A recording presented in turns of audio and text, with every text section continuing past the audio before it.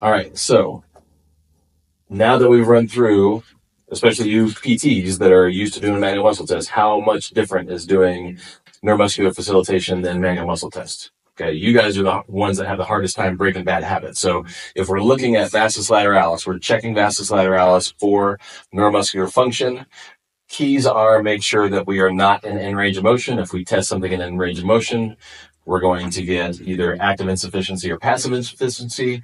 We want to be in mid-range of motion. Make sure that our force is going in the plane that we want to be going in. So remember, vastus lateralis is a hip rotator, knee flexor, pronator, so controls pronation. So we need to take them through that plane. Make sure that our hand placement and we have them in position before we give them the force. Okay, so we passively put them in position, then we give them a very specific force and a very specific plane to test facilitation. So now compare that to what you learned in PT school as far as manual muscle tests.